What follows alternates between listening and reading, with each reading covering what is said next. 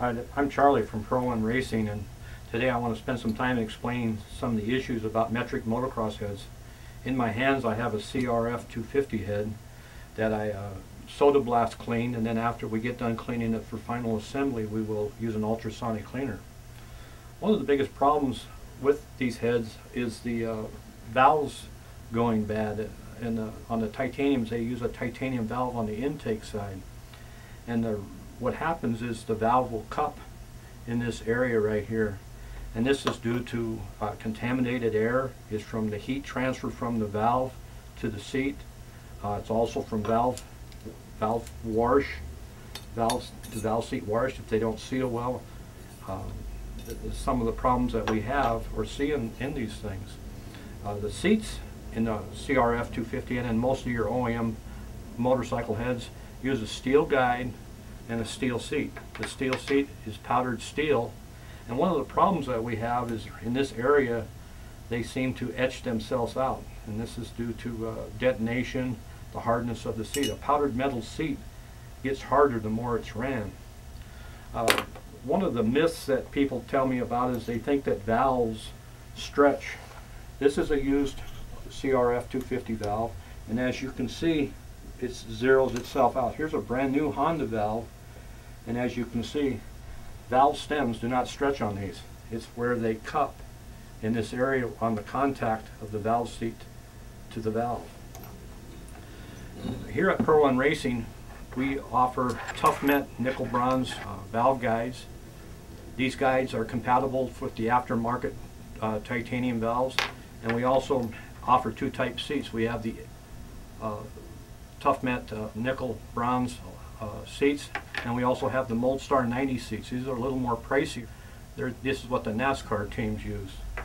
The nice thing about a nickel bronze seat and guide is, one is we can fit the clearances to the guide stem to the bore here. We can make this a lot tighter, and the other thing that we can do with this type of seat, it cushions the valve when the valve closes, and it also dissipates the heat so that we get good heat transfer, which gives us longer life. One thing that I want to make clear here though, on a titanium valve application, the valves should be changed in about a 60-hour period of time. It's just good practice so we don't have that head snap off. Another thing that is very important, and I want to make sure that you all understand, is when the valve beats itself in, it changes the valve protrusion. Valve protrusion is how far the valve stem protrudes through the head. And we have a special gauge here that will give us this measurement, which is important when we do the machining work of the new valves, when we do the CNC valve job on this in a little bit. And this is also important when this does beat in, that it also changes the valve spring pack measurement. So this is all works hand in hand. Here at Pro One Racing, I like to use OEM valves because I know they're proven. There are some aftermarket valves that are out there. They're a little bit more pricier, and that stuff, it's just whatever you decide that you want to use for your application.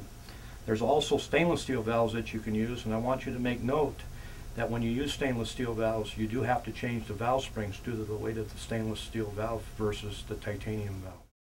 Okay. Next we're going to take the CRF 250 head and we're going to take it in the back, and we're going to use the new CNC valve seat machine to, one, remove the valve seats, and then second, we're going to machine high flow valve seats.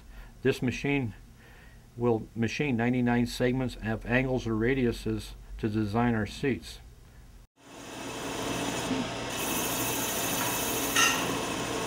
After we've got the seats machined out, we put the head into an oven and we heat it up to 350 degrees, and then we freeze the valve seats, which we set at a 6/1000 interference fit, and we install the seats. Next we install the valve guides. Since the head is heated up at 350 degrees, the valve guides are frozen, and we install the valve guides to the proper height dimension. Next we hone the valve guides to get the correct valve stem to valve guide clearance. The next thing we do is we machine the valve seats, paying attention to the OEM valve protrusion that is needed.